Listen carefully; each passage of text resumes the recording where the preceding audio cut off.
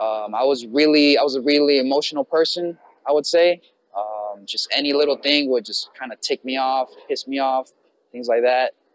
But I don't know, over the years, I started growing a lot of discipline for myself in terms of my work life, personal life, everything like that. And then ever since then, you know, the Stoic, that name just came into play.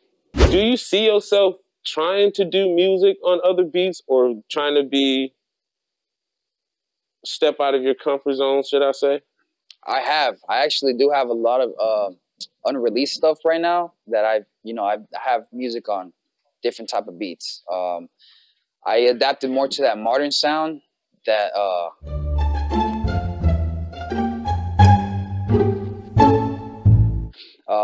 so I have a lot of unreleased music right now that I haven't released, but I'm gonna release it.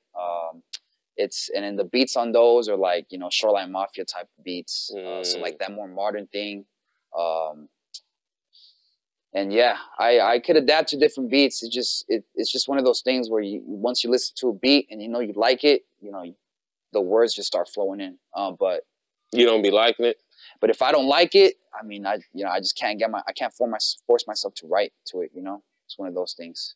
Yeah, you know, sometimes when I was younger, I didn't understand artists like that, because I'd be like, man, I can write to anything. I'm gonna write to anything. It doesn't matter. But you know, it does make a difference, because like you can rap to anything, but that shit don't always sound good. So that's what's up, man. So what's something you can improve on? Something I can improve on, I guess, is marketing my music. I still haven't figured out that marketing, the right way to market my music. And I'm pretty sure that's something that a lot of artists, you know, that are upcoming kind of struggle on. So I guess, yeah, marketing in general. Yeah. And when you say marketing, you're talking about just being seen and putting your flyers and you personally showing your face, or you actually putting out music and doing performances? So basically what I mean by marketing is like marketing my music online to correct people, for them to see it, and for the algorithm to catch it. I actually did my first show at Tank Shit like 2 weeks ago. And it was a blast. It was my first performance, but you know, I did pretty well. You know, I hyped up the crowd, everything went well. And I'm actually doing my second show in Oakland at the Complex Center. I'm doing Complex is a big... Yeah, I'm doing it in 2 weeks on the 9th.